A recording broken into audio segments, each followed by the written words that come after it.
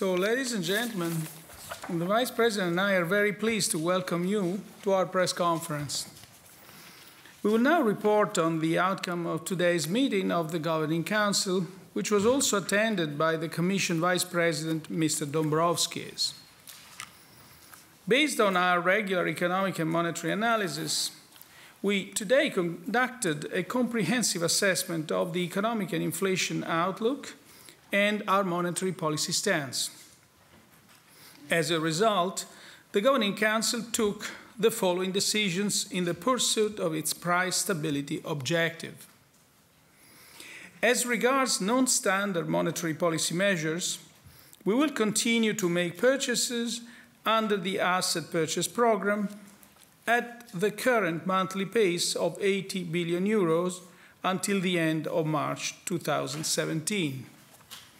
From April 2017, our net asset purchases are intended to continue at a monthly pace of 60 billion euros until the end of December 2017, or beyond if necessary, and in any case, until the Governing Council sees a sustained adjustment in the path of inflation consistent with its inflation aim. If, in the meantime, the outlook becomes less favorable, or if financial conditions become inconsistent with further progress towards a sustained adjustment of the path of inflation, the Governing Council intends to increase the program in terms of size and/or duration. The net purchases will be made alongside reinvestments of the principal payments from maturing securities purchased under the APP. To ensure the continued smooth implementation of the Eurosystem's asset purchases, the Governing Council decided to adjust the parameters of the APP, the Asset Purchase Programme, as of January 2017 as follows. First, the maturity range of the Public Sector Purchase Programme will be broadened by decreasing the minimum remaining maturity for eligible securities from 2 years to 1 year. Second, purchases of securities under the Asset Purchase Programme with a yield to maturity below the interest rate on the ECB's deposit facility will be permitted to the extent necessary. The key ECB interest rates were kept unchanged, and we continue to expect them to remain at present or lower levels for an extended period of time, and well past the horizon of our net asset purchases.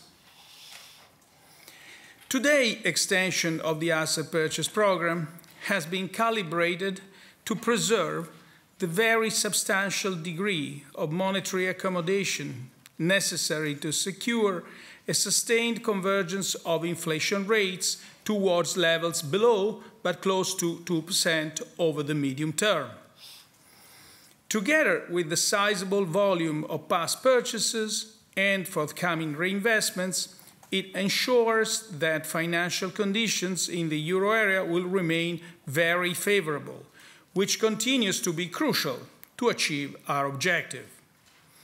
In particular, the extension of our purchases over a longer horizon allows for a more sustained market presence and, therefore, a more lasting transmission of our stimulus measures. This calibration reflects the moderate but firming recovery of the euro area economy and still subdued underlying inflationary pressures. The Governing Council will closely monitor the evolution of the outlook for price stability and, if warranted to achieve its objective, will act by using all the instruments available within its mandate. Let me now explain our assessment in greater detail, starting with the economic analysis.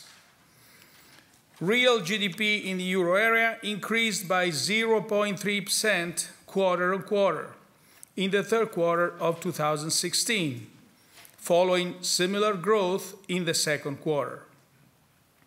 Incoming data, notably survey results, point to a continuation of the growth trend in the fourth quarter of 2016. Looking further ahead, we expect the economic expansion to proceed at moderate but firming pace. The pass-through of our monetary policy measures to the real economy is supporting domestic demand and has facilitated deleveraging. Improvements in corporate profitability and very favorable financing conditions continue to promote a recovery in investment.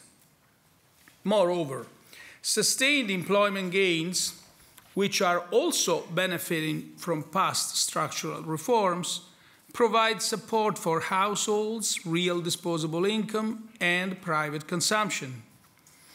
At the same time, there are indications of a somewhat stronger global recovery.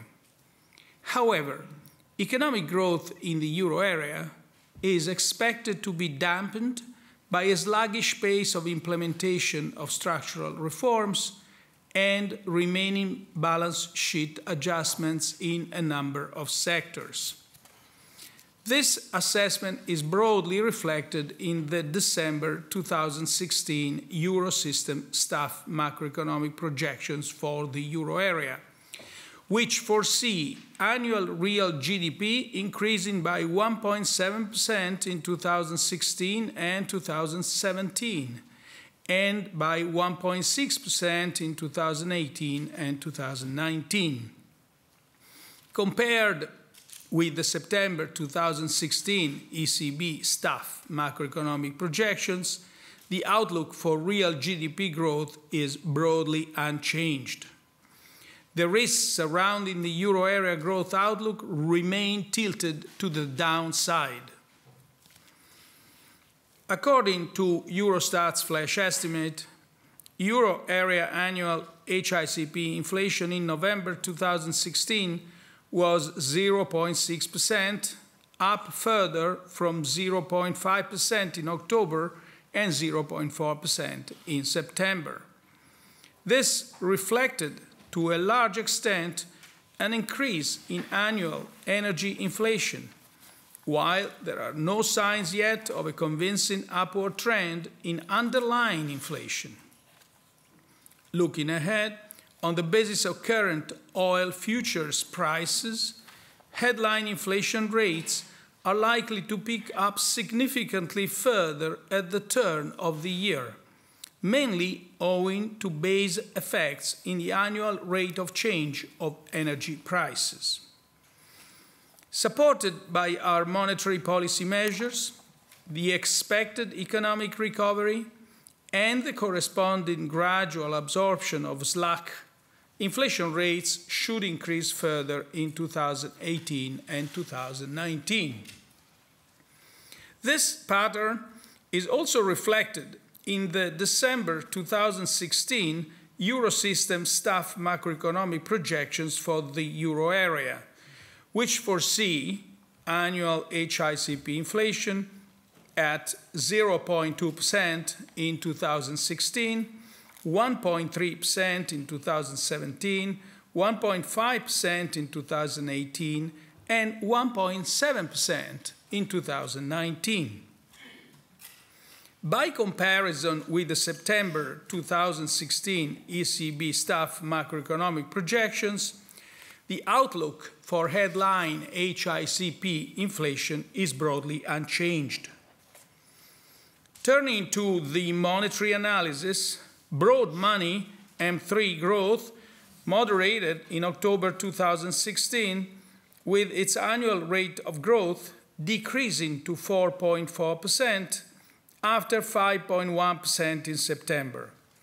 As in previous months, annual growth in M3 was mainly supported by its most liquid components, with the narrow monetary aggregate M1 expanding at an annual rate of 7.9% in October, after 8.4% in September.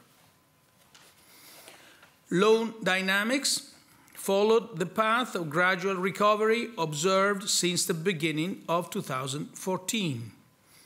The annual rate of change of loans to non-financial corporations increased to 2.1% in October 2016 from 2% in the previous month. The annual growth rate of loans to households remained at 1.8%.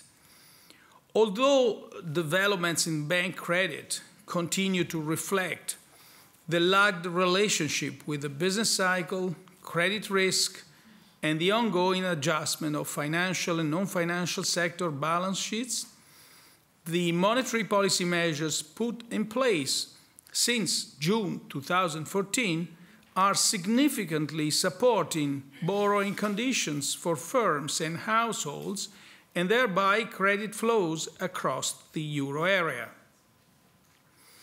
To sum up, a cross-check of the outcome of the economic analysis with the signals coming from the monetary analysis confirmed the need to take today's monetary policy decisions so as to preserve the very substantial amount of monetary support that is necessary in order to secure a return of inflation rates towards levels that are below but close to 2% without undue delay. Monetary policy is focused on maintaining price stability over the medium term, and its accommodative stance supports economic activity. As emphasized repeatedly by the Governing Council, in order to reap the full benefits from our monetary policy measures, other policy areas must contribute much more decisively, both at the national and at the European level. The implementation of structural reforms, in particular, needs to be substantially stepped up to reduce structural unemployment and boost potential output growth in the euro area. Structural reforms are necessary in all euro area countries. The focus should be on actions to raise productivity and improve the business environment, including the provision of an adequate public infrastructure, which are vital to increase investment and boost job creation. The enhancement of current investment initiatives, progress on the Capital Markets Union, and reforms that will improve the resolution of non-performing loans will also contribute positively to this objective. In an environment of accommodative monetary policy, the swift and effective implementation of structural reforms will also make the euro area more resilient to global shocks. Fiscal policies should also support the economic recovery while remaining in compliance with the fiscal rules of the European Union. Full and consistent implementation of the Stability and Growth Pact over time and across countries remains crucial to ensure confidence in the fiscal framework. At the same time, it is essential that all countries intensify efforts towards achieving a more growth-friendly composition of fiscal policies. We are now at your disposal for questions. Ms. Jones.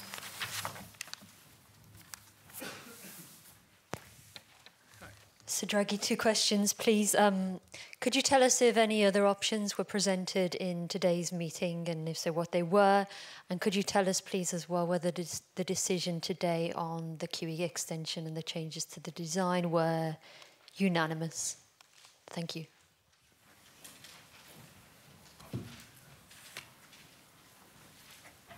Thank you.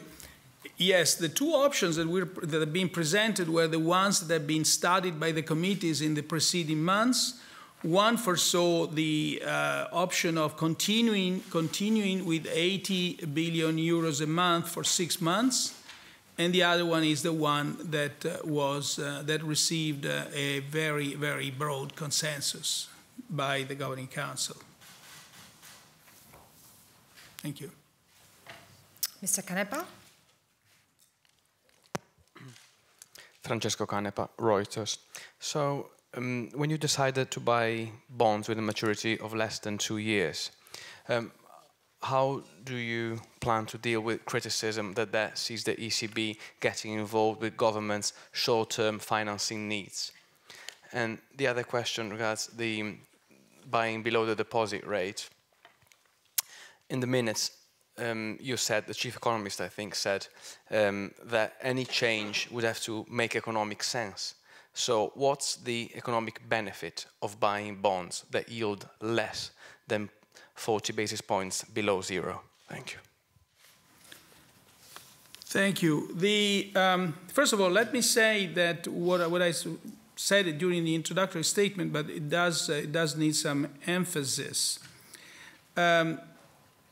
The purchase of securities under the asset purchase program with a yield to maturity below the interest rate on the ECB deposit facility will be permitted to the extent necessary. So it's an option, it's not a necessity.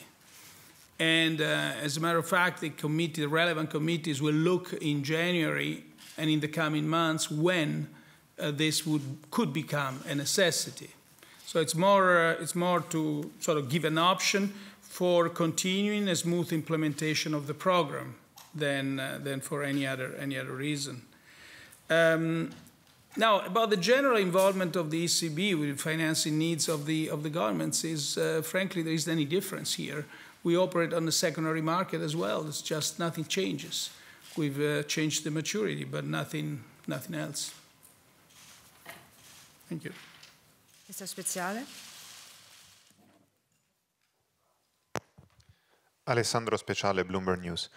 Mr. President, first of all, a question on the reduction of the pace of purchases from 80 to 60 billions per month.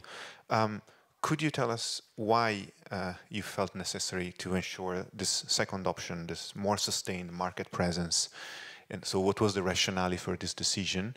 And the second one is, you said that, I mean, as you just said, as to the extent necessary, it will be possible to purchase below the deposit rate.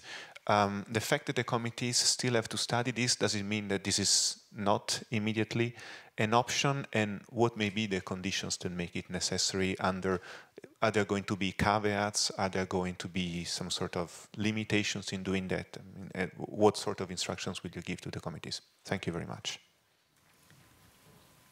Thank you. Now, on your first question, first let me say that we have to go back to March 2016 when we upsized our program from 60 to 80.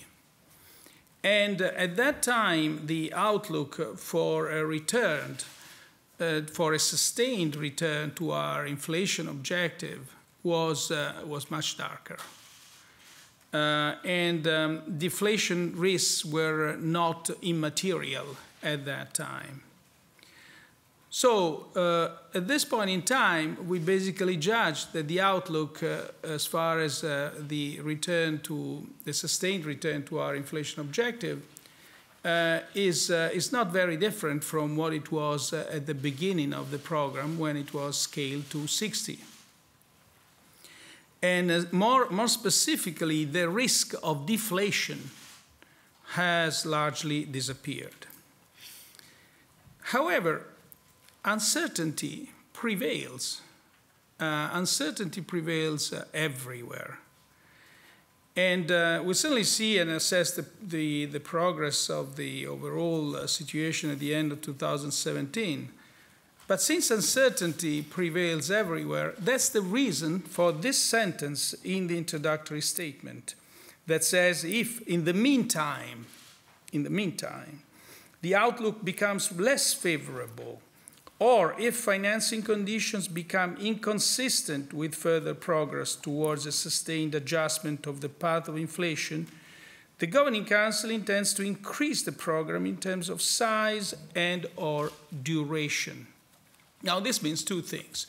First of all, the Governing Council is acting in a pragmatic and flexible way to cope with risks that may materialize in this period of time. Second, that there is no question about tapering. Tapering has not been discussed today. Now, on the second point, I have to refer to the committee's work on that point. As I said, this is an option, not a necessity, and the committees will assess when it should become so, when and if it should become so. As you know, the amounts of purchases and the maturities of purchases do depend on the current constellation of rates. And as this changes, so it changes the necessity to buy certain maturities rather than others. Thank you. Mr. Ferles. Thank you. Tom Ferles from the Wall Street Journal. Mr. Draghi, you said tapering hasn't been discussed today. How much longer do you think it'll be until that discussion needs to be had in the Governing Council? How much pressure is there to hold that discussion on a possible exit? My second question is on Italy. There was obviously the no vote this weekend. How vulnerable is the country and its banking sector to a slowdown to a removal of the ECB stimulus measures, in your view? Thanks. Thank you. On your first question, you see, in a sense, the intention, the underlying narrative of our monetary policy decisions was exactly to maintain the extraordinary degree of monetary accommodation that we have in place. And to this extent, without distorting prices, will still continue to exert pressure on market prices to deliver exactly the degree of monetary accommodation that we want. The second purpose is to transmit a sense that the presence of the ECB on the markets will be there for a long time. So a sustained presence is also the message of today's decision. And that's why tapering was not discussed. On your second question, you asked me about vulnerability. I think that the vulnerabilities that both the banking system and Italy have been there for a long time. And so they ought to be coped with. I'm confident the government knows what to do, and they will be dealt with. Ms. Streeck.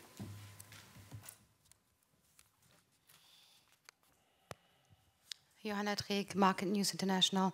Mr. President, you've underlined that the ECB can increase the volumes and duration of the program if developments change. Or does that? What does that? Does that also mean, by contrast, if developments are better than expected, the ECB could slow purchases or cut the duration of the program?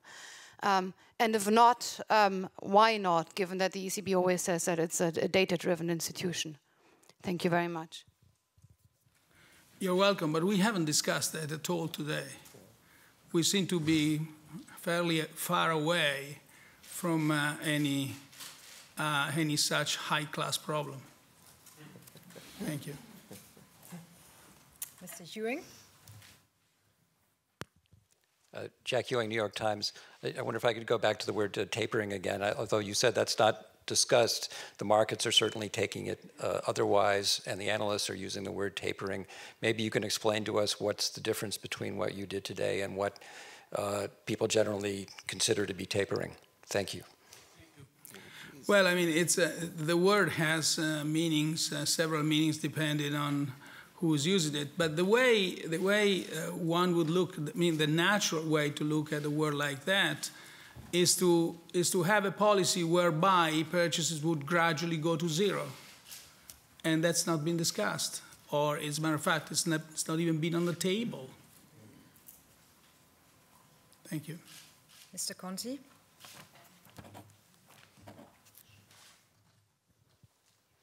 Mr. Draghi, this is again about Italian banks. We know that today the Supervision Council is meeting, and probably it won't be able to avoid discussing the situation of Italian banks. So my question is, in your view, do you think Italian banks could be facilitated in facing their problems by being given more time right now, or do you think the urgency of the matter is such that it must be dealt with very quickly? Thank you.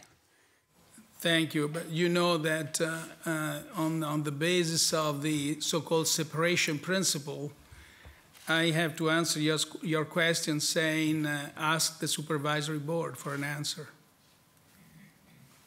Thank you. Mr. Schroes?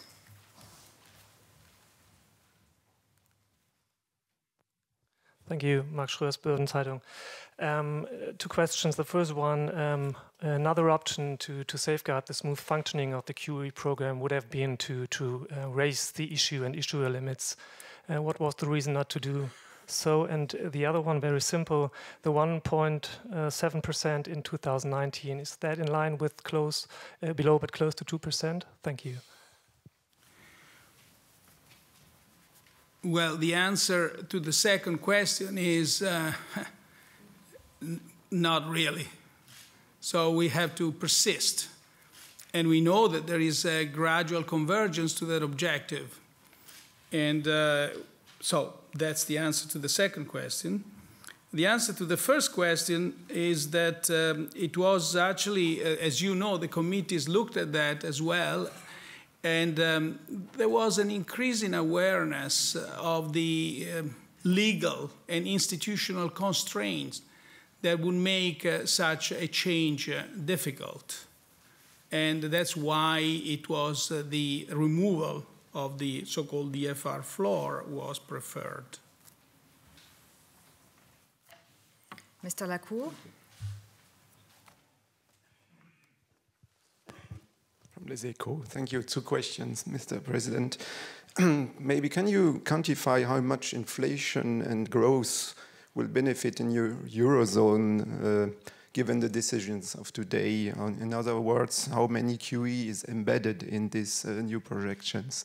Can you say this for the coming years? And second question, inflation is expected to be well above zero in the coming years. And by the same time, ECB key interest rate will remain at zero. So we will have the situation of real interest rate in negative.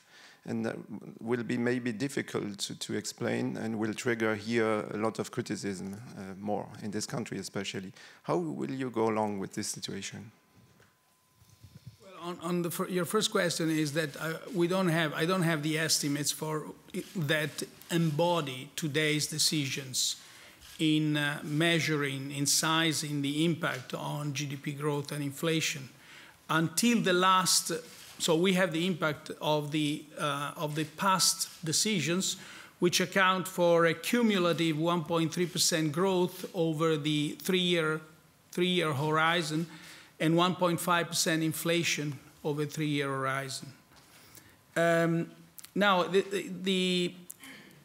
on your second question, certainly as inflation expectations, if inflation expectations will continue their recovery, that will mean falling real rates, which on one hand will certainly have a powerful stimulative effect on the economy, and on the other hand, it will also have an impact on the real return on savings. So we will assess the situation in the coming months, and we see what's the net balance of all these different effects. This is the situation. In a sense, it's a situation that shows an improvement in the overall. But I should also say that in the meantime, also yields on bonds are going up. And so it's not at all clear that in the end, the real return on savings is actually going down. We have to see what happens on the nominal rate and the expectations of inflation. Mr. Malin?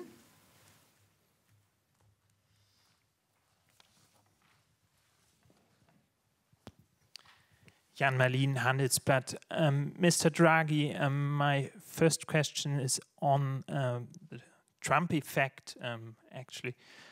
after the US election, interest rates in the US have gone up considerably and the dollar has appreciated against the euro.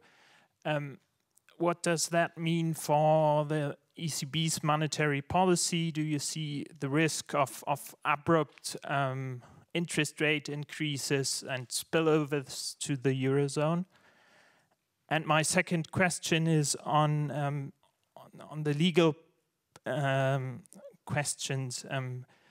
Mr. Mersch has recently said that the European Court of Justice has confirmed the legality of the ECB's monetary measures, provided that the self-imposed boundaries are observed.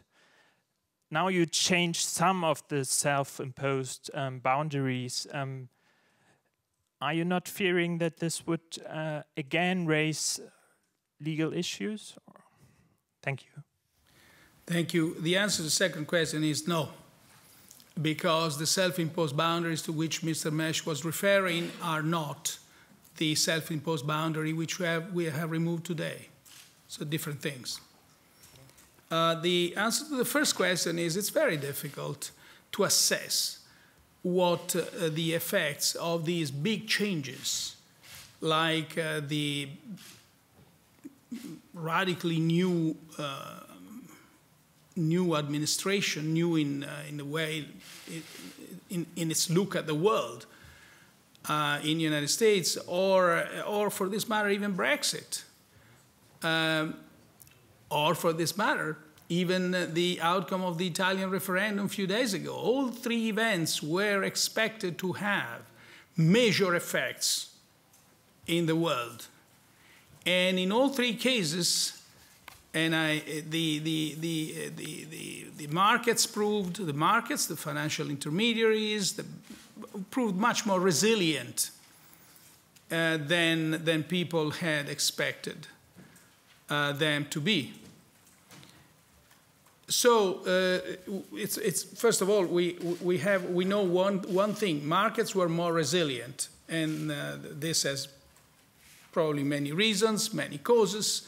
One of which is certainly the good work that regulators have done in the last 7-8 years to strengthen the intermediaries and the markets. But there are also other good reasons: an overall better macroeconomic policy context. But the point is that all these events, especially Brexit and the new administration in the United States, have effects that are, by their very nature, that are going to develop their full dimensions in the medium to long term. So we'll certainly see consequences of these changes in the medium to long term, not necessarily, as I was saying, in the short term, but these consequences are very, very difficult to assess now. So it's very difficult to assess what is the medium, long-term consequence of a possible change in the U.S. administration economic policy. But I should stress the possible, because we are still in a very early stage. Mr. Merli. Alessandro Merli of Il Sole 24 Ore. You've alluded in the last answer and also last week in an interview to the fact that political uncertainty is high. You actually defined it dominant. After the Italian referendum, is this concern heightened for you beyond market response? I'm thinking in particular of the need, which you stress repeatedly, of reforms. The country certainly needs reforms, and it's possible, it's probable that they will not be forthcoming in a country without a government and with possible elections in the next few months. I mean, when I referred to dominant political uncertainty, I was not saying something extravagant or difficult or unforeseen. Just look at the election calendar for the year to come. And so that is by itself a source of uncertainty. Look at the rest of the world. Look at what's happening with the emerging market economies. Look at what's happening also in some segments of the financial markets.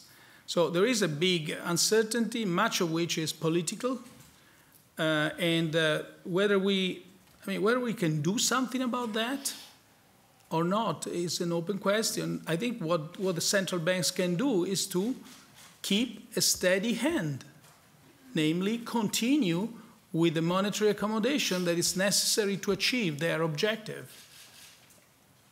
That's what.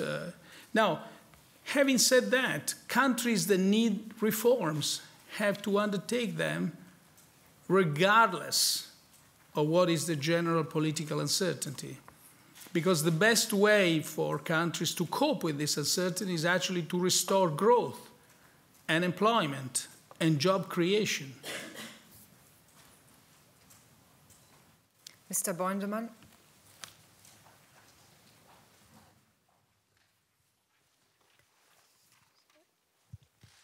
Thank you. Mark Beuneman, NRC Handelsblad.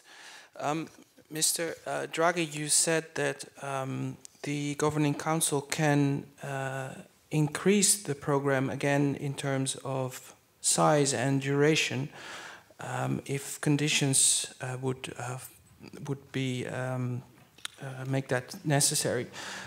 Does that mean that the monthly amount can again be raised from 60 to 80 billion? And a second question, if I may, on the removal of the deposit rate floor. Critics say that this basically means for the central banks, the national central banks that do the purchases, that this means that they immediately incur an interest rate loss. Do you share that assessment? Thank you. Yeah, now the answer to the first question is yes, certainly. It can increase, it can go back to 80. As a matter of fact, this number was quoted, so it's a range of options, and we will see. That is, but the key message underlying this sentence, if in the meantime the outlook becomes less favorable, the key message is to show that there is no tapering on site, to show that the ECB is going to stay in the markets, to show that it will continue to exert pressure on market prices, though not, we don't want to distort them, of course. But that's the meaning of that. The second point is, yes, indeed, there is going to be a loss, but it's not our mandate is to pursue price stability. It's not to maximize central banks' profits. Thank you. Mr. Perez. Mr. President, this is Claudio Perez from El País, from Spain. The Eurogroup said here, the Eurogroup has said clearly not to the plan of the European Commission of a stimulus of 0.5% of GDP.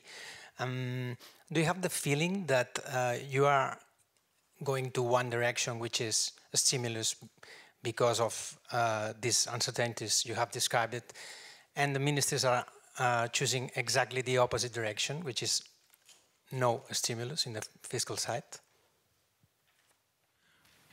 Well, I mean, concerning this, the fiscal aspect, what we've said on and on, really, is that indeed other policies, one of which is fiscal policy, should also complement the action of the monetary policy in order to reap its full effects. But we also put emphasis all the times on the composition of the budget, in the sense of making it more growth-friendly, which basically means lower taxes, lower current government expenditures, higher investment expenditure targeted to productivity-enhancing investments. As far as the size is concerned, it really depends on whether the countries have fiscal space or not. And we always stress the fact that fiscal policy should respect the Stability and Growth Pact. And we always use the wording is the anchor of stability or credibility in the euro area. And the reason for this is that if you look, I mean, well-designed rules, if they are complied with, are essential for two reasons. They give credibility to the governments that comply with these rules, and even perhaps more importantly, they increase trust between governments. And why is it so important that this trust be there? It's very important because when we talk about further steps towards the deeper integration in our monetary union, these further steps are based on trust. And these further steps are necessary to complete our monetary union. But we can do so, and therefore making a union stronger, only if there is trust between governments. Ms. Mastrobuoni. Tonia Mastrobuoni, La Repubblica. Mr. Draghi, you hinted at the terrible calendar of 2017, many elections, and we still don't know what will happen in Italy, what government there will come. The situation of the banks is very difficult. So, do you think there are still some risks for the euro in the next months and next year? And the second question is, how would you respond to people from some countries that say that you are in some way biased, that you are helping especially the countries in the southern Europe, including Italy, with the QE and now the extension of the QE? Thank you. Thank you. Well, I mean, the answer to the second question is no, of course, I'm not biased. And I think we've given plenty of evidence that the policy of the ECB is, first of all, it's decided by the Governing Council. And we are there not in our, as representatives of our countries, me less than everybody else, of course, but also as we are there in our personal capacity. And our mandate is not to ensure some sort of national objective, but to ensure the price stability objective for the whole of the euro area. And that's what we have done. Our policies, incidentally, our policies are not very different from the policies that are being put in place by all the large central banks in the world. We are no exception. No, we don't. At this point in time, frankly, we don't see risks for the euro area. I think different countries have different vulnerabilities. As I was saying before, both the macroeconomic context is better than it was 5 years ago when we had contagion, but also financial markets and financial intermediaries are stronger. And so these problems, though very important, though very urgent to be, and therefore they should be addressed with effectiveness and speed, remain contained within the individual countries.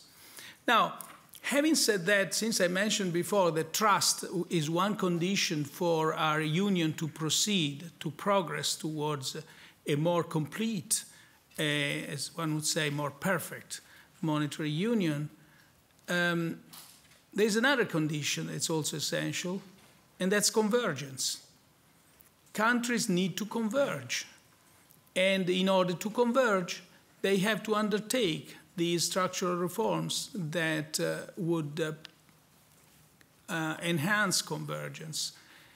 And some of these reforms in some countries, each country has its own agenda for these reforms. So they are very, I mean, the fact that structural reforms and convergence are being pursued in various countries is important, not necessarily because it causes risks for the euro, but because it strengthens our monetary union. Mr. Daniels. Good afternoon. How do you counter the argument that the ECB intervention in monetary policy has in some way stifled reform momentum in the Eurozone? I mean, we've been discussing this for now a long time. Our view is different. Our view is actually that easy monetary conditions should help undertaking monetary reforms. And the reasoning is there are several reasons for this. First of all, the structural reforms that have been undertaken in the euro area after the sovereign crisis were actually undertaken when interest rates were low, had already been low for a while. Second, we should ask ourselves what sort of structural reforms are, in a sense, related to the level of interest rates prevailing in the markets. And there are certainly some reforms that are related. The reforms that have to do mostly with budgetary needs. Take the pension reform. It's quite clear that if market conditions are overstressed and countries have or are about to lose market access, unless they make their debt profile sustainable, in that case, the level of interest rates certainly produces a pressure to change, to reform in the direction of making debt more sustainable. But there are many other structural reforms equally, if not more important in the long run, like reform of the educational system, reform of the judiciary, the reform of the electoral system, take the case of Italy, the reform of the constitution, that have nothing to do with the level of interest rates. So even logically, there isn't such a tight link between the level of interest rates. Also, we have internal research, as a matter of fact, that shows that there is no such a link between the level of interest rates and therefore the degree of accommodation of our monetary policy and the willingness by governments to undertake the needed structural reforms. Mr. Barbera. Alessandro Barbera, La Stampa. Mr. Draghi, among the options that the Italian government is starting to solve the problem of the banking system, there is an European loan from the ESM. Could you tell us just in general if you think this is could be a good solution to solve those problems all at once? Well, I must confess I know very, very little about this ESM loan to Italy for the banking system. But let me just give you the article number 3 of the ESM. Says the following criteria and hierarchy of prior actions shall be met in order for a request for financial assistance for the purpose of recapitalizing financial institutions to be considered eligible. The beneficiary should demonstrate the existence of a lack of alternatives for recapitalizing the financial institutions concerned. This should first reveal an inability to meet capital shortfalls via private sector solutions, and second, an inability of the beneficiary ESM member to recapitalize said institutions without incurring very adverse effects on its own financial stability and fiscal sustainability. Second, the financial institutions concerned should have a systemic relevance or pose serious threat to the financial stability of the euro area as a whole, and the beneficiary ESM member shall demonstrate its ability to reimburse the loan granted, and so on. I mean, I don't want to read the whole thing. It basically shows that it's a rather complex thing, and it shows also that I know very little about that. Thank you. I'm sorry. Mr. Jakish.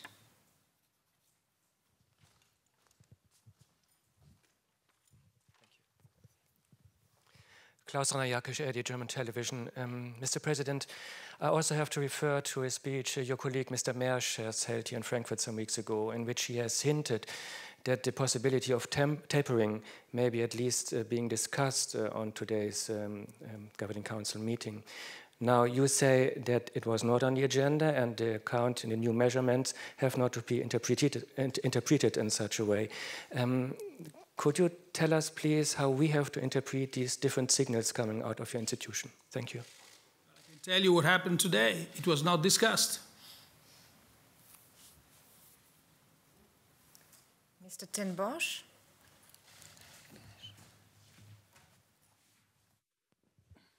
Thank you. Giel ten Bos, Financieel Dagblad, Amsterdam. Mr. Draghi, you said that tapering was not discussed. It's not on the table. Does this mean that not one member of the Council expressed his opinion of being in favor of tapering? That's right. Exactly. Mr. Plickert. Mr. Draghi, again, coming to the two options that you were presented at the meeting. One is 6 months with 80 billion and the other 9 months with 60 billion. What were the arguments in favor of the second option? Why is it better to reduce the amount and to run the program longer? Well, to some extent, I've dwelt with these arguments before. When we went back when we increased the size in March, and we asked ourselves what were the conditions of the economy at that time, what were the prospects for a sustained return to our objective of inflation, what were the risks of potential deflation. And at that time, we thought that raising to 80 would have been an answer to the concerns that we shared, the Governing Council had at that time. So in deciding the new scale, the new size of 60, we simply went back. We just went through the same analysis, account of which I've given, in a sense, during the introductory statement in various parts of it.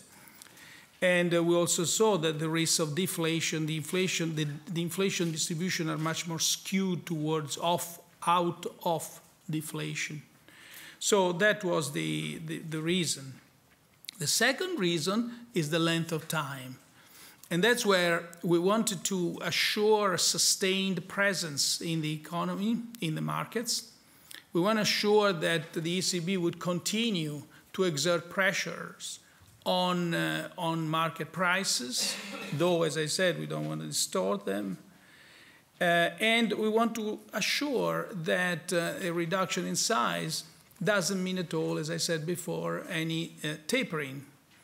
And so that's the logic behind the choice of 60. But as I said, the program remains flexible.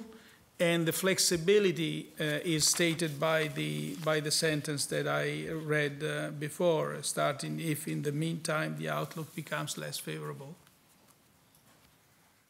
Mr. Taino.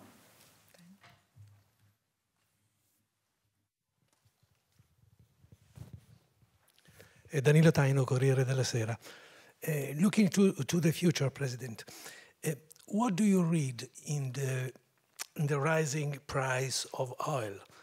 Is it important only as a statistical element, or do you think it can have structural importance in inflation? Well, it's an important change after many years that oil prices have gone down to I believe an unprecedented extent. Now they're rising again, and the explanations are, in a sense, symmetric to what were the explanations for their downfall, namely better demand conditions, better supply conditions, and to some extent, I think significant extent, the reestablishment of some international agreements. There is no question that these higher prices will feed into higher headline inflation, though we have to see how this is going to be, and as exactly the same considerations I remember I was doing in the other direction 2 or 3 years ago. We have to see to what extent this is a one-off effect, to what extent it will have a secondary effects, and to what extent this will affect inflation excluding energy, which we are not seeing yet any effect on it. When I said that there is no sign of convincing upward in the underlying inflation. And our final question goes to Ms. Weisbach.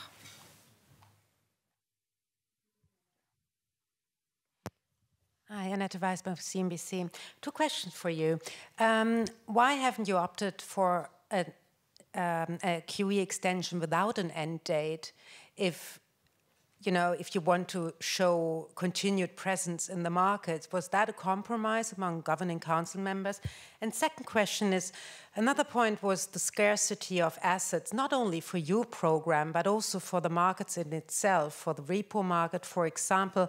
Are you confident that with the reduced amount of purchases now per month, those tensions in these markets, like the repo market, are lessened now? And I was hearing that you're also quizzing market participants about potentially creating mortgage-backed securities could get a higher rating through the correlation effect, and by that getting rid of the safe asset problem. Thank you. Thank you. On your first question, as a matter of fact, I mean, our program says it goes until the end of December 2017 or beyond, if necessary, and in any case, until the Governing Council sees a sustained adjustment in the path of inflation consistent with its inflation aim. So it is, in a sense, open-ended. It's state contingent, we would say, rather than open-ended.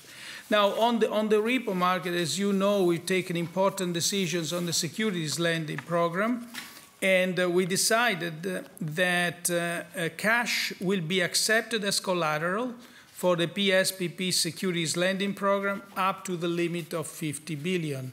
And details, as far as this is concerned, will be announced at 3:30